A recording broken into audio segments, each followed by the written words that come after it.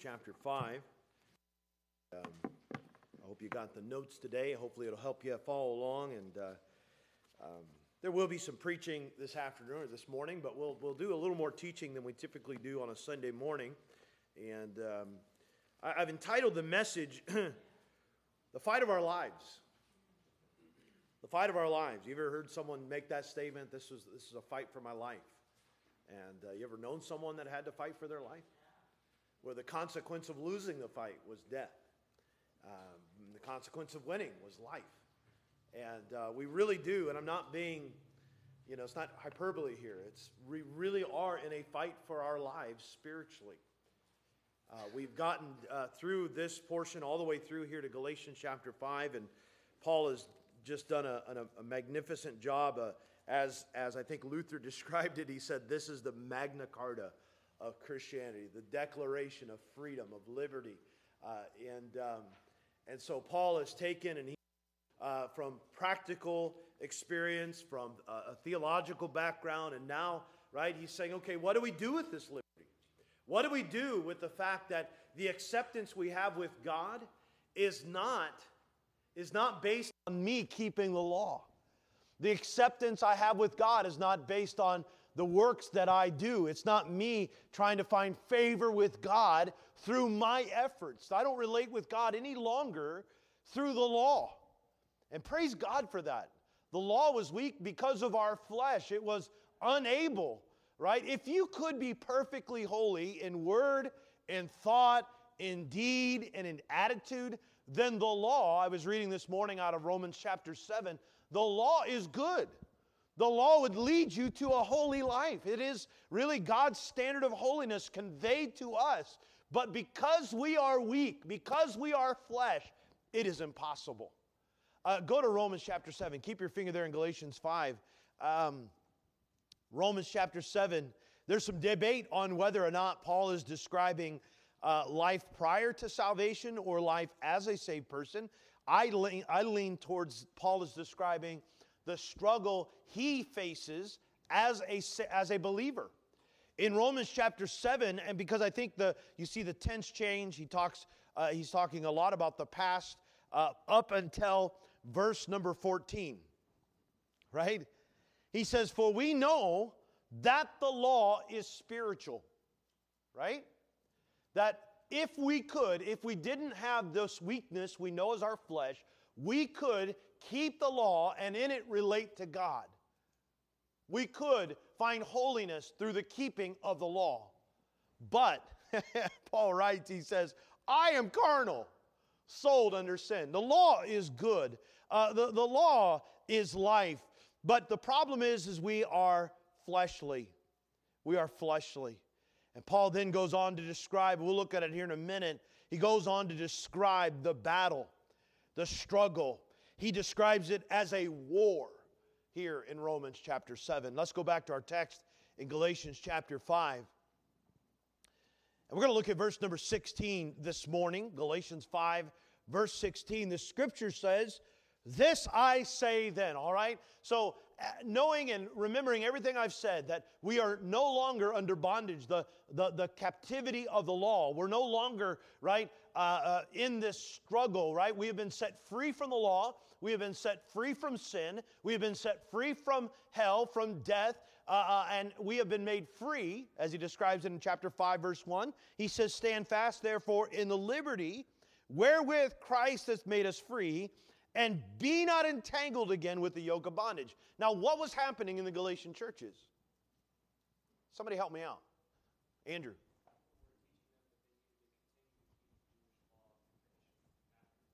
Right.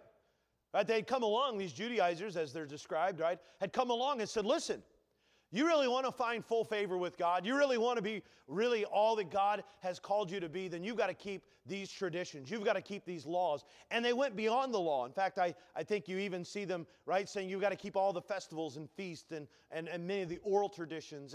And what that did is it brought the Galatian believers into bondage. Whereas Christ has made them free. And he says, don't be entangled again with that yoke of bondage. You are free in Christ. And that freedom came how? Let's go to Galatians chapter 2. Just in the way of review, Galatians chapter 2. Right, he rebukes Peter. Peter, right, his acceptance of the Galatian believers, or rather the believers in Antioch, was not on the basis of who Christ is and their relationship with Christ, but rather upon them keeping the dietary laws, the Jewish dietary laws. And Paul rebukes Peter. He says, you are not living the truth of the gospel. Well, what is the truth of the gospel then? It is that we have acceptance with God through Jesus Christ. Man, isn't that a blessing? We are accepted with God because of Jesus Christ. And then Paul says this, verse 16, knowing that a man is not justified, made righteous, made right with God by the works of the law. But how are we made right with God? How do we receive the righteousness of Christ? But by the what? Read it with me, verse 16. But by the... Oh, y'all can do better than that. Are you all awake this morning? Everybody seems a little tired this morning, all right? I haven't cranked it down to 64, so it wouldn't be too hot in here, all right? Let's try that again. Let's go to chapter 2. Let's look at verse 16. I'm going to need you to participate with me. All right, let's look what it says. Let's read it together. Ready? Knowing that a man is not justified by the works of the law, but by the faith of Jesus Christ. Even we have believed in Jesus Christ, that we might be made justified by the faith of Christ, and not by the works of the law. For by the works of the law shall no flesh be justified. Romans 5 describes this process of justification in that our sin, all of our sin, was placed on the Lord Jesus Christ. And that His righteousness was then placed upon us the moment we, by faith, believed in Him. And Paul says in verse 20, he says, this is the state as a believer that I'm in. He says, I am crucified with Christ. When He died, I died. His death is my death. He says, goes on, he says, nevertheless, what? I live. Not only did I die with Him, not only was I crucified with Him, but now I live with Him. He rose, I arose to walk in newness of life. And the life which I now live in the flesh, I live by the faith of the Son of God. Faith in God's promises, that God's belief in His Son makes me right with Him. I live by the faith of the Son of God who loved me and gave Himself for me. And so we've been made free. Our relationship with God is not predicated on how well we keep the law, but on the very fact that Christ died for us and we've believed the promise, and by faith we've believed. And that He has made us a child. We are children of the Most High God if you're saved today. If you're not saved, my friend, you're not His child.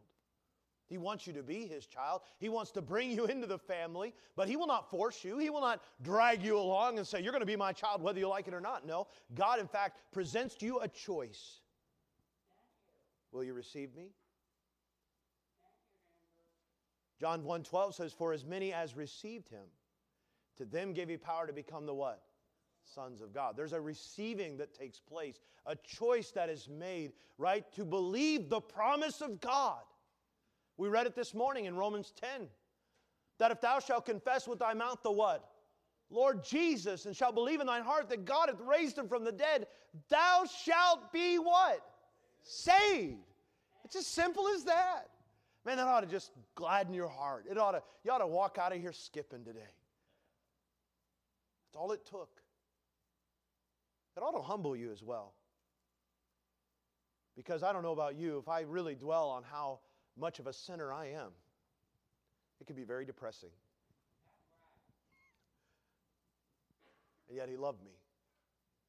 And while I was yet a sinner, He died for me.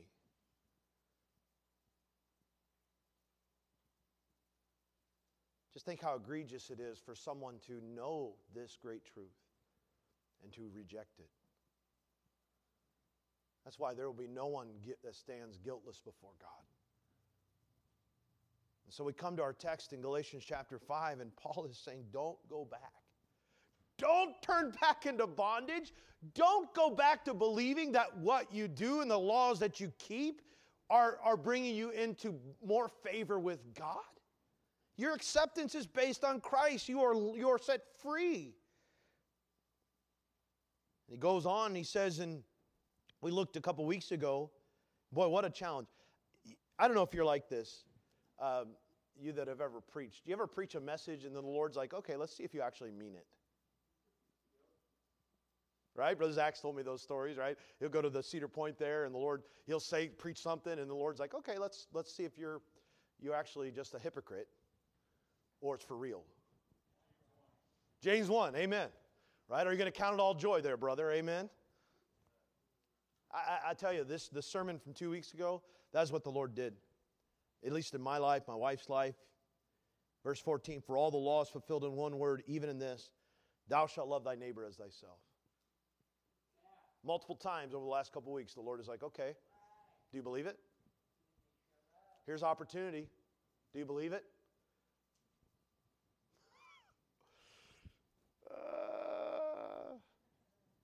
But I'm thankful. I'm thankful for preaching. I'm thankful for the word because guess what? As the Holy Spirit brought to my mind these things, I'm like, well, Lord, you're right. Give me the grace to yield to you in this. In verse 15, he says, but if you bite and devour one another, what's going to happen? Right? If you choose to not yield to the Spirit, if you choose not to use your freedom to serve and love one another, what's going to take place? You're just going to end up devouring one another.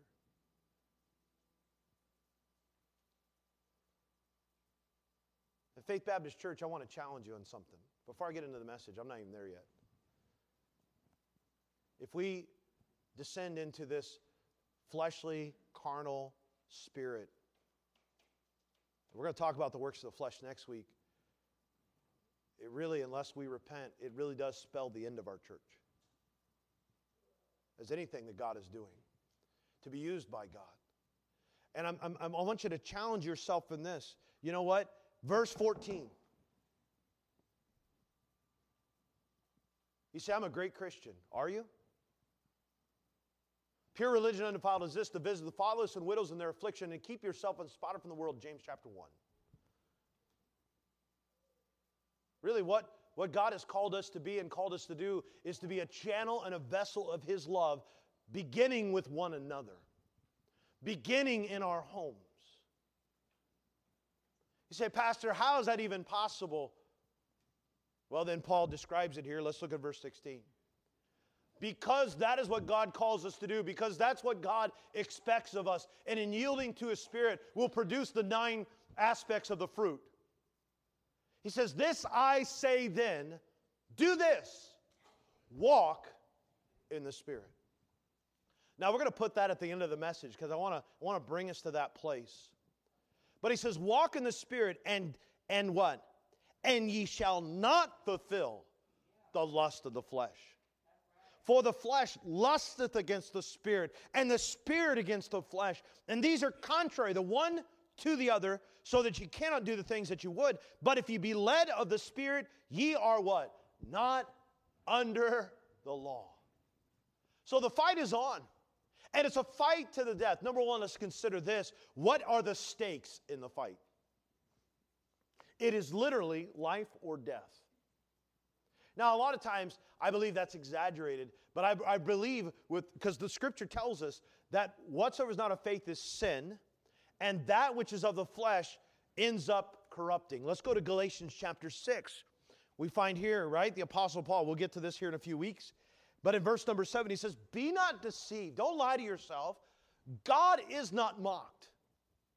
All right? You can't flaunt the principles that God has put forth and expect to get away with it. God will not be mocked. For whatsoever a man soweth, that shall he also reap. And there's this prevailing thinking today, right? I've heard it described this way. You can choose what you do, but you can't choose the consequences. And you can choose to, right, reject the leading and the Spirit of God in your life and live according to your flesh, but understand the consequence of that. Look at verse number 8. For he that soweth to his flesh shall of the flesh reap what? Corruption. But he that soweth to the Spirit shall of the Spirit reap life everlasting. Let's go to Romans chapter 8. Keep your finger. We're going to be bouncing between Romans and Galatians. Really, Romans is Paul taking many of the ideas and thoughts in the book of Galatians and expanding on them, writing to a church that he had not yet visited. Right? He's giving them a great treatise on the blessed truths we find in Galatians. But look at chapter 8 and verse number 6. He says, for to be carnally minded, actually go there, I want you to read it with me because I want to make sure we're staying together on this because it's so vital. For to be, let's say it together, ready? For to be carnally minded is death. Let's read that one more time because I think we have to understand what is being said. For to be carnally minded is death, but on the other side, but to be spiritually minded is what? Life and peace. It literally is a matter of life and death. Even going unto physical death. How many people do you know, right, live for themselves and have gotten so captivated and in bondage to their flesh, it actually leads to their physical death. They drink themselves to death. They drug themselves to death, right? You have seen it. But death goes beyond that, right? We see a spiritual death that took place in the garden. And the beginning of physical death for Adam and Eve. I believe relationships, the death of relationships is when you walk in the flesh. The death to, right? Many different things. And we could go and look at all the facets. But the fight that we are engaged in as believers is a fight of life or death. God wants us to experience life. He wants us to have the abundant life. The life that is like blessings and joy and peace. It's like the waves of ocean. Just keeps coming and coming and coming. And not like some of the preachers describe it in a prosperity sort of way. I love this. I saw a quote the other day. The mark of God's blessing in the Old Testament was prosperity. At least it seems. Right? Look at David. Look at Solomon. Look at Abraham. Very prosperous men. What's the mark of God's favor in the New Testament? Trials. Trials. Right? God allows these difficulties, these trials in our life because it fashions us into the image of who? Christ. That's why we have Romans 8:28. For we know that all things work together for good to them that love God, to them who are the called according to His purpose. And then he goes on to talk about, right? For them He did foreknow, them He did call and predestinate to be conformed to the image of His Son. That's what's good. That's what is success. That I am, right, more and more fashioned into the image of Christ. And what is one of the main tools God uses to do that? Trials. The trying of your faith worketh what? Patience. But let patience have her perfect work, that you may be perfect and entire, wanting nothing. Complete. Let God's work, these temptations, these trials, let them take place. And that's why we should count it all joy. God, you're putting me through this because you want me to be more like Jesus. And nothing that happens in my life is outside of your control. Nothing that takes place in my life as a Christian is, oh, God is in heaven saying, oh my, I can't believe that happened. It's not that way at all. And when we consider this is a life, and God wants us to have life. He wants us to have the abundant life. He wants us to have a life that pleases Him, that's reflective of His Son, that shines as a light in this world. So it is a struggle of life and death. See, that's the stakes. Yielding to your flesh is not just a matter of, well, everybody makes mistakes. No one's perfect. We've got to wash our minds of that attitude, believer. We've got to realize that the consequence of yielding to the flesh, of allowing those fleshly lusts and desires to take and to have their way in my life is, number one, it leads me back into captivity and bondage, just like keeping the law would. But number two, it leads to death. Lord, I'm not able to experience the life you've called me to. So who are the key opponents? I think you can get this one. Who's the first key opponent? Help me. Starts with an F, ends with an H. Flesh. The flesh. Let's talk a little bit about the flesh this morning. It comes from the Greek word sarx, and the word itself can mean a variety of different things, specifically relating to the body, the physical body, all right? But when I was doing a little study on the word, when it is used in relation to God or to the Spirit in contrast, It is not just the body, the physical body. It is this. It is the mere human nature. One writer puts it this way: mere human nature, the earthly nature of man apart from divine influence, and therefore prone to sin and opposed to God. It's that part of us, another writer puts it this, the sin-desiring aspect of our whole being as opposed to the God-desiring aspect. Another writer puts it this way, in the New Testament it's used to denote how even our most charitable and best desires are stained and tainted by underlying sinful ones.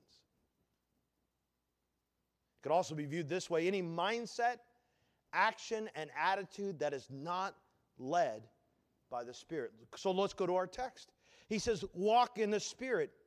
And we'll talk in a minute about what is the path to victory. And ye shall not fulfill the lust of the flesh. For the flesh lusteth, desireth against the Spirit. And we'll describe the battle plan. We'll describe how the battle goes. And you're going to be sitting here shaking your head, because if you're a believer, you're experiencing this. Probably on a daily basis. But the first opponent, if you want to call it that, is our flesh. That, right? Portion of us that has not been changed, right? That is still with us, that is in opposition to God, to His will. It's that part of us that is truly full of iniquity. What is iniquity? Iniquity is the attitude, the will, right? Not desiring the things of God. It's the attitude towards sin, either for sin or against good. I don't know about you. It's a battle. This flesh is ever with me. Let's go to Romans chapter 7. I told you we'd be bouncing back and forth. Paul expands on this idea as he describes the flesh. Romans 7.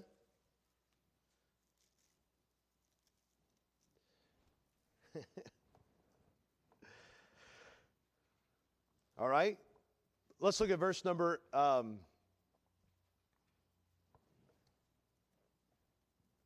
18. Paul's describing how there's this conflict. In verse 18, he says, for I know that in me, that is in my flesh, what's he say? Dwelleth no good thing. Well, certainly there's some good there. No, Paul's like, there's nothing good. It's entirely opposed to God. God is the author of good, and it has wants nothing to do with God. It defines its own brand of good, and it's not good.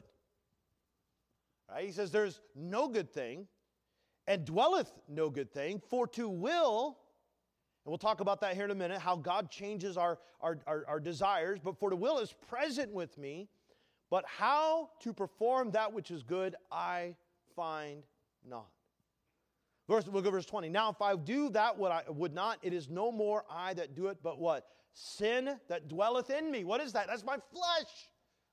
It's that sin nature. Right? That part of me that is in opposition to the things of God. All right, so who's the second part of this fight? Help me out. Who is it? We have the flesh and we have the spirit. Spirit. Right? You can think of self as your flesh, right? You could think of the spirit. Now let's go back to Galatians chapter 5. He says what? Walk in the Spirit, for the flesh lusteth against the Spirit. 7 times in chapter 5, the Spirit of God is referred to. Right? Galatians chapter 5, he says what? For the flesh lusteth against the Spirit, capital S, and the Spirit against the flesh. Right? Now look at verse 18. But if you be led of the Spirit, ye are not under the law. There's this struggle. The word Spirit is simply the word pneuma. Pneuma is a Greek word that in general literature just means this. It means air, wind, or breath. I find it interesting that Paul, right, takes that word and uses it, right, to describe the Spirit of God. I don't think that's a mistake, because I think when you think of how the Spirit works, He behaves like the wind, in that you cannot see Him, but you can certainly see His effect on a person. Isn't that what Jesus said to Nicodemus? Right? That the Spirit of God works and moves to accomplish the purpose and will of God. But I can't see Him. But I see His effect. Just like the wind. He is like the air in that He gives us spiritual oxygen. He gives us spiritual life living in a broken world. He is like the breath, in that just as God breathed life into Adam, the Spirit of God breathes life into everyone who believes the gospel, and He awakens us to true life, life in God. And I'm here to tell you, if you are born again, you have been given the Spirit of God. He lives and dwells in you. We could go to the book of Ephesians and we could understand there that He is the earnest of our inheritance, that He has been given to us. And that if you're born again today, one of the marks of being a believer is that you possess the Spirit of God. Go to Romans chapter 8. Hope you're keeping at least your ribbon or finger there, all right? Look at chapter 8. Verse 14. For as many as are led, and we'll talk about what this leading is, led by the Spirit of God, they are the what? Sons of God. The children of God, the inheritors of God. Those that are led by the Spirit of God. For ye have not received the spirit of bondage. What brings us into bondage? Well, trying to keep the law to find God's favor or living according to our flesh. Both will bring you into bondage. But we've not received a spirit of bondage, of captivity, but rather we have received what? Again, to fear. But ye have received the Spirit, capital S, of adoption, whereby we cry, Abba, Father. There's a personal relationship. The Spirit of God, right, communing with our spirit, causing us to cry out, to understand that God is our Father. Verse 16. The Spirit itself. One of the task is He is bearing witness with our spirit that we are the children of God. And if children, then heirs, heirs of God, joint heirs with Christ. If so be that we suffer with Him, that we may be also glorified together. Look at verse number 23. And not only they, right, speaking of creation, but ourselves also, which have the what? First fruits of the Spirit. We groan, waiting for the adoption, the redemption. Oh, what a day that will be. The hope of righteousness, as we see in chapter 5, verse number 5. The Spirit, right, also, verse 26, helpeth our infirmities, for we know not what we should pray for as we ought, but the Spirit itself maketh intercession for us with groanings which cannot be uttered. If you want a blessed study, study the work and role of the Holy Spirit in the life of the believer.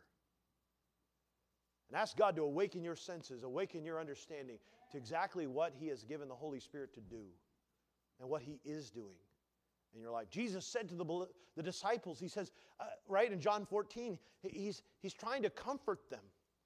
And He says, I'm going to go away, but I'm going to send you a what? Another comforter. And so there's two, one on either side of this great battle, the flesh, that which is opposed to God, that, right, sin nature, that part that someday will be regenerated, someday will be made new. What is still with us today? And then we have the Spirit of God within us, placed in us through salvation by the work of God.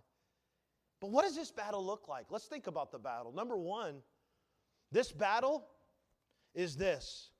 The flesh lusts.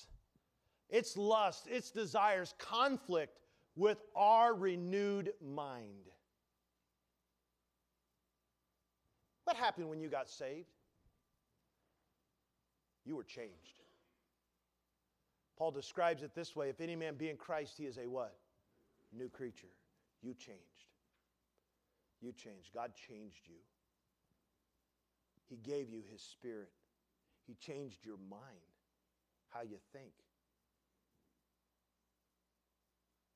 We talk about it in Romans chapter 12, that the renewing of our mind, and it's a constant process, God renewing our mind, changing our thinking, aligning it with His will, with His Word. And with this new mind, He gave us a new desire. A desire to serve Him, and a desire motivated not because I want to find His acceptance, but motivated out of love. Love for Him. The great motivator for the believer, that I recognize and I understand and I've embraced fully the gospel of Jesus Christ and just how much God loves me. You know what that produces? You know what that engenders, what that generates? Love and response. You can go to 1 John chapter 4 and you can consider, right, this love that we experience, that we know because we are saved. But yet this flesh, its desires, it conflicts with the changed mind of the saved. Let's go to verse number 17. This is back in our text, Galatians 5. Look at verse 17.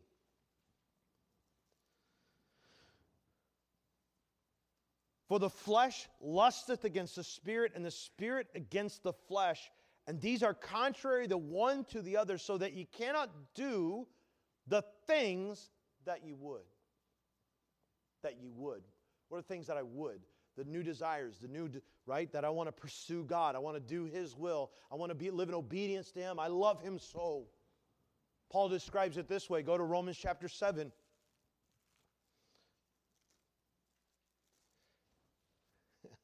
Look at verse 15. For that which I do, I allow not.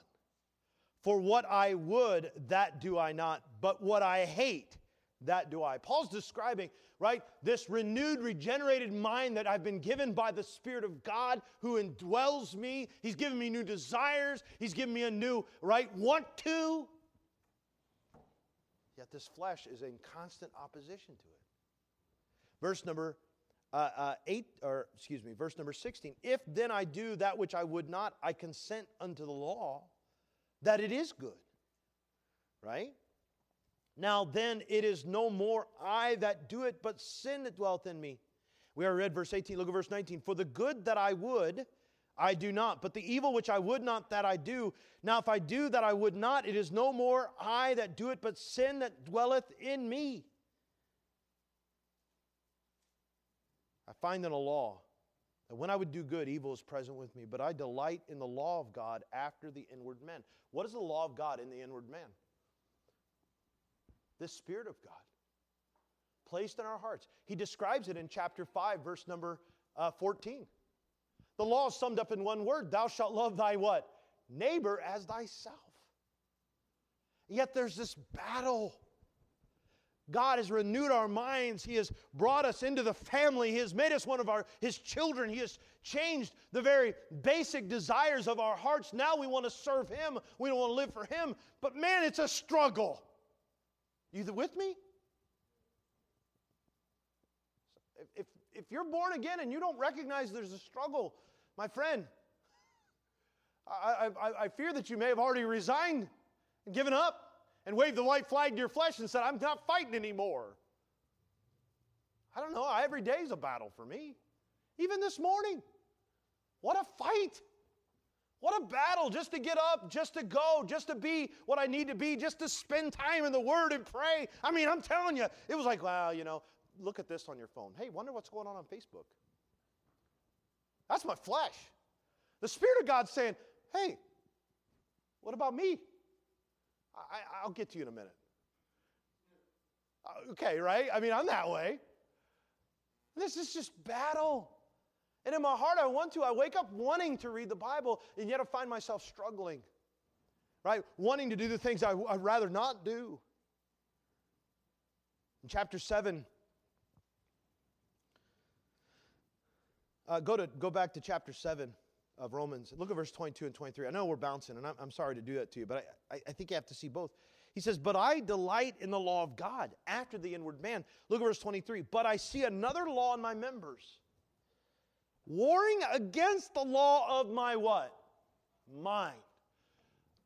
The believer has a changed mind, a renewed mind. They are a new creature in Christ, and it is made possible by the Spirit of God. And so there's a war, right? This lust in my flesh wars against the law of my mind, what's in my mind, what's been changed, and bringing me into captivity to the law of sin, which is in my members. O wretched man that I am, who shall deliver me from the body of this death? Who? How will I ever escape this struggle? How will I ever find victory in this war? We know this, that if the flesh wins, we read that in chapter 23, or chapter 7, verse 23, it will bring us back into bondage. And so many believers, including myself, at certain points in my life, have been brought into captivity under sin again because I allowed it. Right? Some of you sitting here today have found yourself back, right, becoming drunken again. And brought under what? The captivity of that alcohol. Some of you here today have found yourself, right, dabbling with drugs and different things and been brought under captivity of that. Some of you today, right, have dabbled with pornography and lust and have been brought back into what? Captivity. And it is very much captivity, is it not? Come on. Y'all looking at me like, not me, not me. I don't believe you. And I could, right? Some of you are in captivity to social media. This acceptance that you're trying to seek through social media. How many people like my stuff? How many comment on my stuff? Rather than acceptance with God. Some of you teenagers are being brought into the fleshly idea, right? And you're being brought into captivity, right, of seeking the approval of your peers rather than pursuing a relationship with God and knowing and resting in His approval of your life. It's captivity, isn't it? Because if you're allow yourself to be brought under that law of sin, what takes place? You're constantly thinking, what are they thinking? Are we friends? Are we good? Are we right? Are they mad at me? Wouldn't you want to be free from that? I don't need to worry about that. And I could give you illustration after illustration, and we'll talk next week about what the flesh produces. But it brings us into captivity. So the battle is one between the flesh and the spirit. If the flesh wins, it seeks and at times brings us back into bondage and captivity. But thanks be to God, as a believer, you know what? He lives to set me free. I don't have to remain in bondage or captivity. If in yielding to the Spirit, right, and in every decision, if the Spirit wins, I walk in victory. I glorify God. There's nothing more blessed and more sweet when God gives you the grace to yield to your spirit, to the Spirit of God, and not yield to your flesh, and you're able to actually be victorious. Isn't that a wonderful, wonderful thing? Man, I love that. There's nothing more discouraging. I think that's one of the things Satan uses to fail. And that's where we have to appropriate 1 John 1:9. We have to embrace His blessed truth and blessed promise that if we will confess, if we will acknowledge our sin, it's already forgiven, by the way. If you're saved, your sins, past, present, and future, are forgiven. But all He asks us to do is acknowledge them, confess them. And what does the Bible say? He is faithful, and just to what? Forgive us. Forgiveness is there. We can be reconciled and cleansed. We can be restored back into fellowship with God. Don't let the devil lie to you. Don't let the devil take your failures and hold them over you like some sort of blackmail, saying, you know what, God would never accept you. Look how big you failed Him. If you're born again today, you know what you need to do? You need to take them to the very foot of the cross. And you say, you know what, Jesus, you've said that if I'll confess them, you'll forgive them, and you'll restore me. Here they are. And then believe it. Believe it. And live in that truth. See, it's a fight. It's a battle. In every decision, in every temptation, there's a winner. The flesh or the Spirit.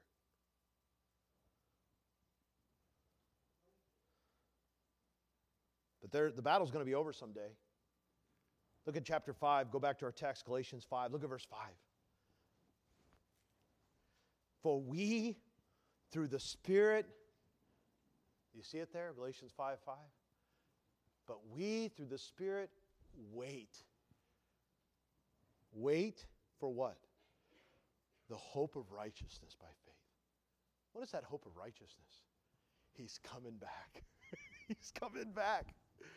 And what a day that will be. I'm telling you, that's why you ought to be expectantly looking for His return. Lord, the battle is raging. It's hard. Can you come back today? We look for it. We anticipate it. And with confident expectation, that's what hope is. It's assured. He's returning. And when he returns, we will see him as he is, and we will be made like him. And that's the Christian's great hope. You say, why doesn't he just come back now? I'm tired of fighting, Pastor. I'm going to address that here in a minute. Why doesn't he? You say, well, Pastor, boy, I'd rather it just not be a fight. Maybe you've said that to yourself or to others. It'd be better if we didn't have a flesh. Well, let me give you two things to think about. Number one, don't be discouraged by the battle. Why? Number one, because it is better than we once were. You know, before you became a believer, guess what? You were dead in trespasses and sins. Sin had its way with you, and you were unable to stop it. You remember those days? Some of you? Right? I like that dead in sins in Ephesians chapter 2. To me, it's the picture of a boat just being tossed about by the waves, not having a rudder, not having oars, not having a motor, not having a sail, but just simply at the mercy of the sea. And a sinner without Christ is at the mercy of their flesh, this world, the devil, just pushed about, cast about. That's why when you see somebody lost and their life is a wreck and a ruin, and I'm telling you, this world is lying to people over and over again. Listen, the reason you're having problems, the reason there are emotional distresses in your life, the way to heal your hurts is to go and to really just go off the deep end. And it makes it worse for them. It makes it worse for them. Man, heart breaks for these folks. Don't get angry. Be angry at the liars.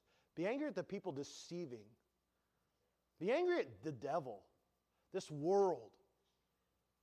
But love with compassion. Look at these dear folks. Our schools are sadly churning out young people who think, you know what, my issue is that my sexuality or my gender or my heart breaks for them.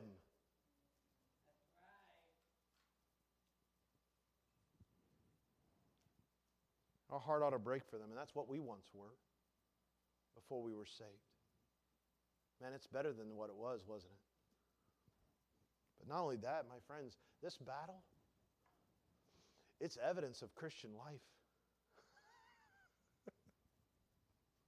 It's the evidence of a Christian experience taking place.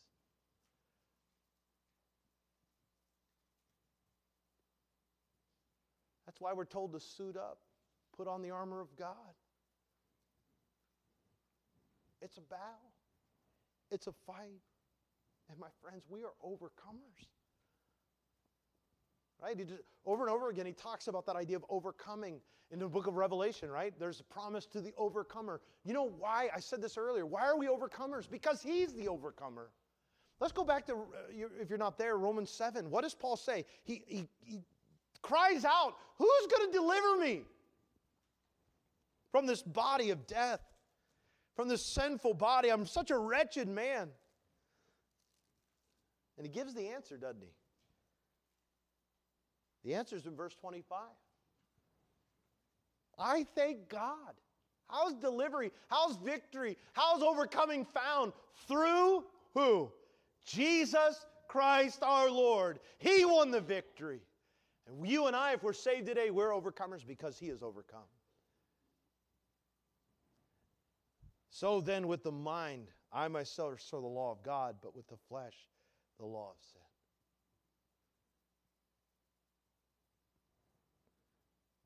Going back to the idea that Satan wants to have us live in this perpetual state of condemnation. Look at what he says in chapter 8, verse 1. There is therefore now what? Man, embrace the truth. I don't know, you ever get mad at the devil? At your flesh? You're like, shut up. Right? Right? You're a loser. You're a liar. I don't know. This is maybe just weird internal dialogue I have. You don't have them. I do. And then it's these verses. Jesus says there's no condemnation to those who are in Christ Jesus. I'm His, devil.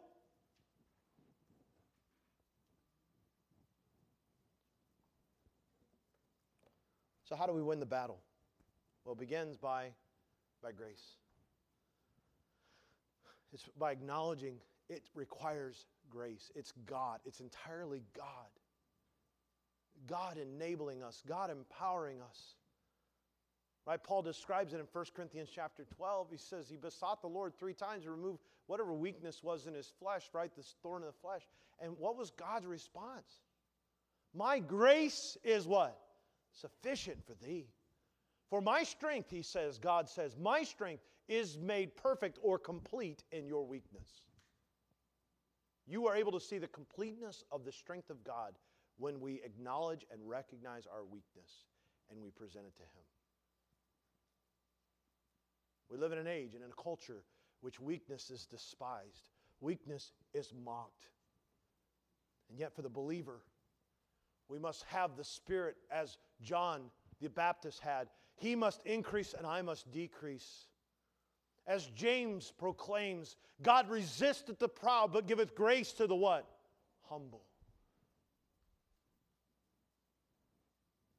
It's by grace. It's humbling ourselves and recognizing I don't possess the strength. I don't possess the ability. It has to be God that enables us. It has to be God to show me His grace. But in our text, going back, and I believe this is the last time I'll have you flip. Go to Galatians chapter 5. That's not true. We're going to go one more time to Romans chapter 8. All right. At least I'm being honest with you, okay? I forgot I had one more reference in here. Look what he says.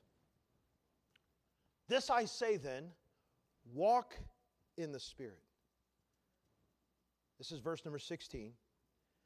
Walk in the Spirit. Let's talk a little bit about walking. To walk indicates a long step-by-step journey. It's a very procedural word. It isn't fast or slow, but walking rather is steady and constant. And I'm telling you, when he says walk in the Spirit, it's the idea that of our need to submit to the Spirit and life in the Spirit every day. It's not as much about individual choices as it is about a life lived in the Spirit. Walking in the Spirit. It's taking each day, each moment of each day, not worrying about tomorrow or the next week or what's going to happen, how spiritual am I going to be in a year. No, God, I need you today. It's waking up each moment and engaging your mind with this thought. I need God today. The fight is on. Isn't that what the song says? The fight is on, O Christian soldier. The fight is on. I wake up fighting my flesh. Do you not? I go to bed fighting my flesh. It is a constant battle. And He calls on me and you to walk, to take each step through each day in His Spirit, cognizant, recognizing, not just drifting along, but truly, right, aware. I need Him.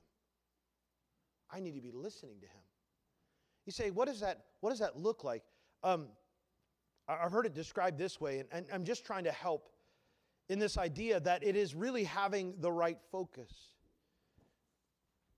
The source of victory and freedom in our Christian life comes when we focus on nurturing our spiritual life. It's interesting, Paul doesn't tell us to stop it. There's a silly skit. I don't even know who the actor is, but someone showed it to me. And someone comes in for counsel. You've probably seen it, right? Doctor, I need to stop this. Or, I need some help changing this in my life. And have you ever seen the skit? And he says, it's going to be easy. We'll be done in 5 minutes. You ready? Stop it. But doctor, and she goes on and on and on. And he's like, let me think about that. Ready? Stop it. Now, notice what Paul doesn't say to us to try do. He doesn't say stop it. Does he? He says what? Walk in the Spirit. Right? It's not the negative, stop sinning. No, it's what? Obey the Spirit. Right? You say, well, it's just two sides of the same coin. Maybe it is, but But I think it's interesting that Paul is telling us to what? Yield, walk in Him. Yield to Him.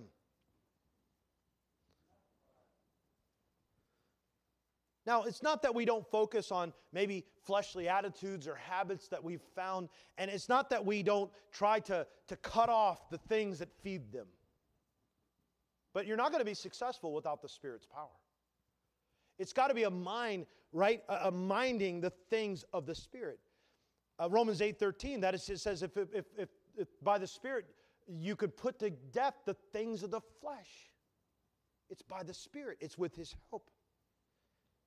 And there has to be an aggressiveness.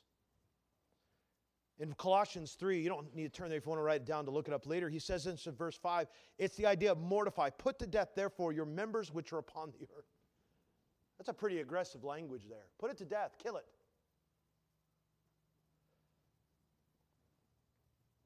But the promise here in Galatians is this: when we focus on life in the Spirit, life according to the new nature God has given us, we will win.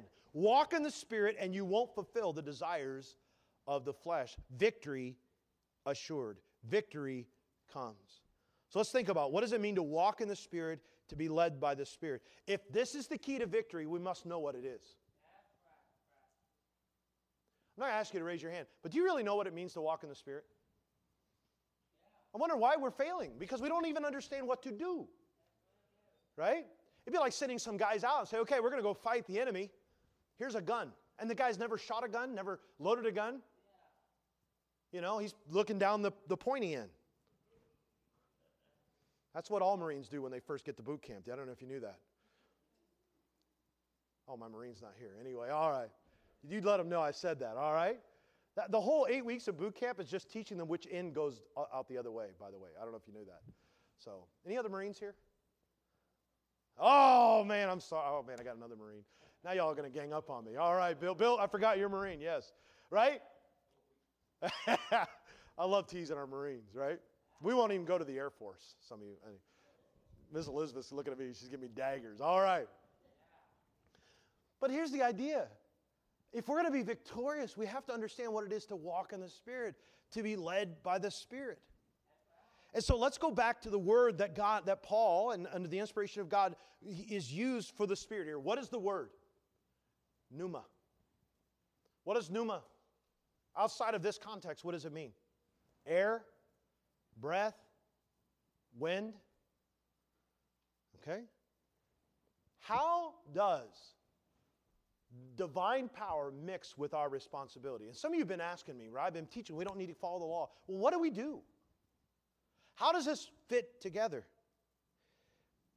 You know, we live near the Sound, right? Have you ever gone and watched a sailboat? By the way, I saw somebody literally in our neighborhood has a coal-powered yacht. I'm like, my kids are like, Dad, that thing has a smokestack. And I'm like, no. And in my mind, I'm like, well, maybe it's a sailboat where they can like break the sail down and it looks like. No, literally, it was a smokestack. So I'm not talking about those kinds of boats. I'm talking about a sailboat. How many have been on a sailboat? All right. How many have been on a sailboat without a motor? Okay.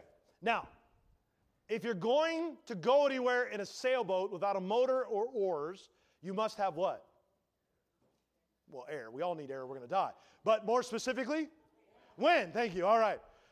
Anyway, I'm being silly. All right. You got to have wind. And does it do any good, though, if you have a beautiful wind and the sails aren't up? You got to have the sails up. Right? You got to have those sails set. The sailboat is not powered by the human energy, but by the wind. So think of it this way. In like manner, there are actions we can do, often on a regular basis, that set the sails for the Spirit of God to bring us along, to drive us along on this new life that He has designed for us.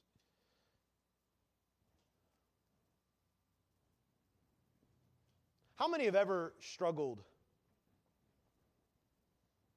with your flesh? All right, good. All right, amen. All right, we're all being honest. You ever heard someone say to you, well, you just need to read your Bible, pray, and go to church? You do need to do those things.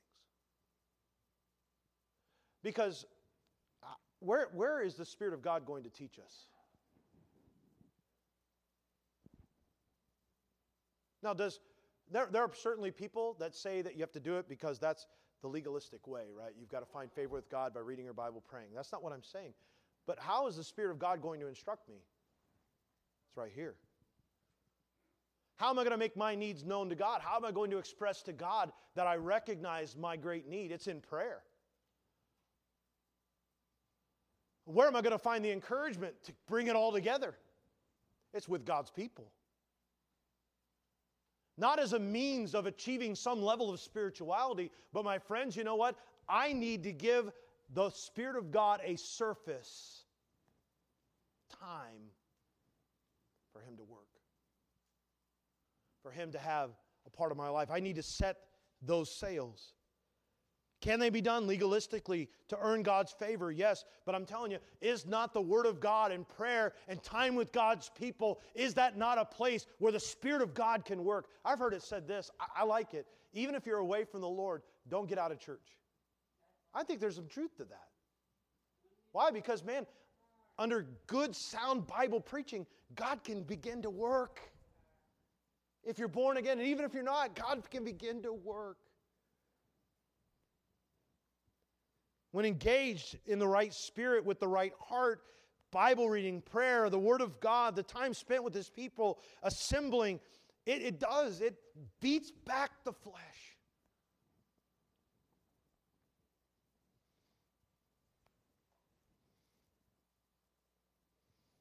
Maybe you have, here, just give you some examples. Maybe you struggle with social media. So maybe there's a moment you say, you know, Lord, I'm going to commit to You because I do want You to have first place in my life. I do want victory over these things. Before I pick up my phone, maybe I'm going to get an app that shuts it down until a certain time. And I'm going to give my husband or my wife the key. Because, Lord, I want to make space here. I want to create opportunity for Your Spirit to work in my heart so that, you know what, I'm not tempted. I don't have my phone up here. I'm not tempted to pick it up and look at it. Amen? Hey, maybe you're a man struggling with lust, and in your hand you hold this phone that has every type of pornography imaginable. You're fooling yourself if you think you're going to get victory by having that thing in your hand unprotected. Right? It's putting to death, it's being serious, it's mortifying, and saying, Holy Spirit of God, I want You to work. It's minding the things of the Spirit. Maybe you're addicted to news. You know who you are. Like the Fox News, I don't even know if that's a thing anymore. People watch that anymore. Fox News, like it's burned into the screen of your television. And you're just engaged and your mind is constantly, right? Maybe it's one of these things where you say, you know what? I'm limiting myself to an hour a day or 2 hours a day because I need to give the Spirit of God, I need there to be quiet so He can work.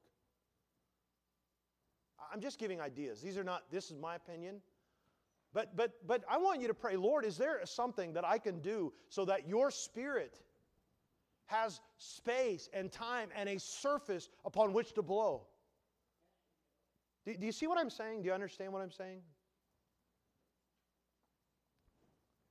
Maybe you're a teenager and you've got a video game addiction. Maybe it's to make a plan to say, you know what? I'm going to limit it to this much time. Maybe it's coming and committing and being accountable to maybe some Christian friends or your parents or leadership. Maybe you decide, you know what, I'm going to end each day. Instead of ending the day falling asleep to video games, I'm going to end each day and I'm going to read a psalm. Because I want the Spirit of God. I want Him to end my day. I want Him to be... Do you see the point? Not in a legalistic way. That doesn't make you more spiritual. You recognize this, right? But more, God, I recognize that my flesh is so powerful and I don't want it to win. I want to be victorious, and victory is assured through Jesus Christ. And in Romans chapter 8, this is the last place I was going to take you. So go back to Romans. There you go. Sorry.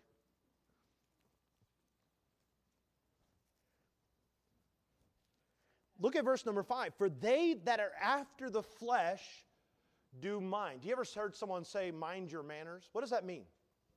Pay attention to your what? Your manners, how you're treating people, how you're acting. Pay attention to it. So I think it's similar usage here in chapter 8, verse 5. For they that are after the flesh do what? Mind the things of the flesh. But they that are after the Spirit do mind the things of the Spirit. For the carnal mind is enmity against God, for it is not subject to the law of God. Verse number 7, neither indeed can be. And what we need is we say, Lord, I want the Spirit of God to have the space, the time, to be able to work and to move in my life. I've told you this example in my own life. I've found that if I watch too much television, I find myself growing cold to the things of God. I find myself struggling more and more with lust. This is just myself personally. You say, are you preaching against television? I'm not up here preaching against television. You need to make a decision whether or not you have it in your home, whether or not you have it in your life. But I know this for myself. If I watch more than just a little bit every week, guess what I'm struggling with? I'm struggling with lust. I'm struggling with a coldness toward the things of God. And so guess what? I'd rather have God. And there are days, there are weeks I fail. I'm telling you, there's times, you find a good series and you're like, I can't stop watching. But then at the end of it, I'm like, man, Lord, I knew this was not a good idea. And so guess what I've had to do? I've had to just really limit. Ask my wife, we barely watch it anymore. Not that we won't, not that we can't, not that it would be sin. But do you see the point? It's walking and then being led by the Spirit. Right? Seeking His leadership. Seeking to be under His guidance, His control. And really beginning your day with that prayer. Lord, I want your direction. I want your guidance in my life. I don't want to yield to my flesh. I don't want it to win. I want to live in victory.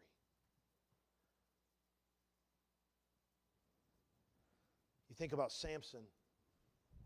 Samson was uniquely empowered by God's Spirit. He was set apart by God at birth. He became a great and heroic deliverer of God's people. But for as strong as the Spirit was in Samson's life, he always battled the desires of his flesh. And how did it culminate for him? It culminated for him with his head in the lap of a woman by the name of Delilah. You know, Samson always found himself down there with the Philistine women. Goofing around down there with the Philistines, right? Playing games with them. Looking, being in a place where, guess where? He's going to see some Philistine women. The women he shouldn't be with. Yet where's he at? It's like the little boy. You've heard me give this illustration, right? Mama comes into the kitchen, his hand's in the cookie jar. She's like, Johnny, I told you, no cookies. He says, Mama, I'm fighting temptation. You know, so many times our hands are in the cookie jar and we wonder why we're failing. We're turning on that television channel, right? We're opening up that browser, that phone without any filter or accountability. Amen. And we say, Lord, why am I failing? You know what? We've got to put it to death. We've got to give the Spirit of God a space and an opportunity and a surface upon which to blow into our lives and to work. And so we find Samson vexed, putting himself in harm's way time and time again. And rather than flee so he could be obedient to God, he stayed in those environments. He stayed with those companions that hindered his progress and ultimately literally enslaved him. But I'm here to tell you there's another better than Samson who's arrived. Jesus, tempted at all points like as we are, yet without sin. Alone in the wilderness 40 days without any food, enduring the most brutal assaults of the enemy. Yet not one time did he fail. Alone on the cross. Having been abandoned by the ones closest to him. Not one time did he flinch. Not one time was he selfish. But submitted himself to the will of the Father. Our example. And he rose from the dead. Oh, he brought with him a newness of life for all who believe in him. And the Spirit of God births us into that new nature. It sets us free. We don't have to follow our sinful nature anymore. We don't have to follow the flesh anymore. We can be obedient to God and fulfill the righteous requirements of the law in yielding to His Spirit. And we can shine as lights, blameless without reproach in the midst of a crooked and perverse nation. That's what you and I get to do if we're saved. Oh God, help us. Help us to be what you've called us to be. Help us to walk in your Spirit, be led by your Spirit. Understanding I'm free from the law, that it is obedience to the direction and leading of your Spirit and the victory that He brings. Help me to pursue, to feed upon, to walk in, and to be led by the Spirit. May He reform me. May He guide me. May He help me look more like Jesus than my selfish desires. But you know what? It's not an automatic process. Paul calls on and says, you need to work out your salvation. You need to work. Recognize there's a process that I'm involved in. As I submit myself more and more to the Spirit of God, He transforms me more and more into the image of Christ. I'm here to tell you, my friend, there is victory. There is victory because of Jesus Christ. He's the overcomer, and He makes us overcomers. You say, well, Pastor, I've really been failing. You don't even know. God does. And He's ready to forgive you. He says, just come to me, acknowledge it, confess it. I'll forgive you. I'll cleanse you. I'll bring you back into fellowship with me. And you know what? We can start again. I'll set you free from the bondage. God, give us the grace to yield to the Holy Spirit of God, to learn to walk in the Spirit, be led by the Spirit, to mind the things of the Spirit, and see the victory God intends for us and His plan for us. With heads bowed and eyes closed,